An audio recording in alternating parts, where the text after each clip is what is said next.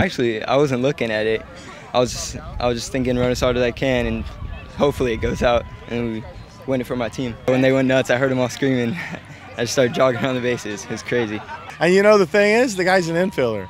You know, he's done everything for us. We were going to try and make him a catcher, and then we were going to try and make him our backup third baseman. Then we were going to try and make him an outfielder. And the kid has just kind of persevered, and he's been great. And like, look, I'll do whatever you need me to do, Coach. And he's done that, and he's been a great addition to our group, no doubt. Cypress! 1, 2, 3! Cypress!